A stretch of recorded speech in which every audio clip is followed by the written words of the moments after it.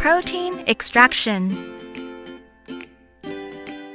Proteins are one of the major components in organisms and perform many physiological functions.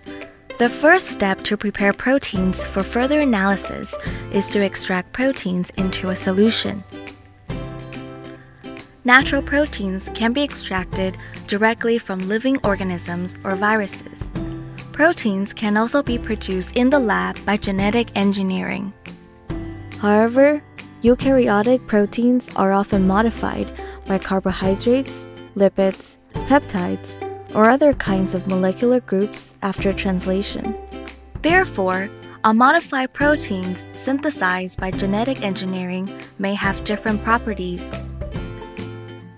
The distribution, concentration, availability, and stability of the target protein, as well as your budget, determine the extraction method you choose to use.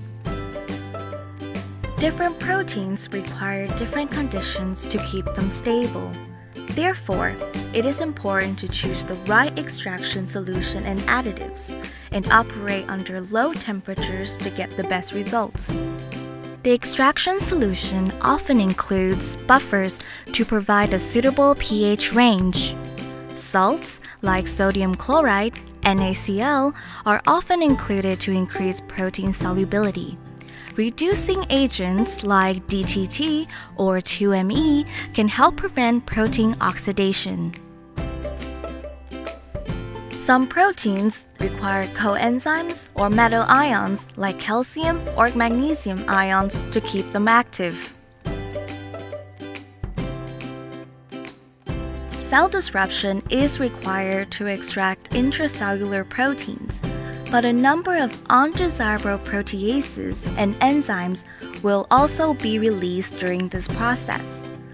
Thus, a cocktail of protease inhibitors is also often included into the solution.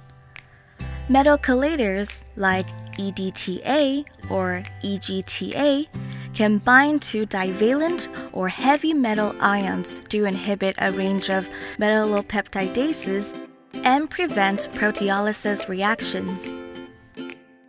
There are many ways to break cells. Mechanical methods include sonication, blending, beating, grinding with mortar and pestle, and high-pressure disruption. Non-mechanical methods include desiccation, which involves vacuum drying or freeze drying, followed by dispersing the contents with water. Repeated freeze and thaw cycles can also break cells. Cell membrane proteins can be released by using surfactants or cheiotropes. For plant cells, the cell walls can be digested by enzymes, and cells can then be broken by osmotic pressure. Surfactants like Triton X100 have a hydrophilic head and a hydrophobic tail. They bind to the hydrophobic regions on proteins or lipids to disrupt cell membranes and increase protein solubility.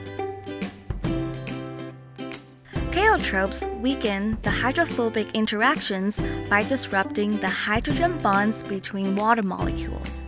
As a result, the cell membranes collapse and the solubility of membrane proteins is increased. Exocytosed proteins can be collected directly from body fluid, like blood, urine, tissue fluid, or from cell culture medium for further purification. Protein quantitation or electrophoresis can be applied to make sure whether the extraction was successful. Protein activity can also be examined after extraction. When extraction is successful, proteins can then be purified for further analysis.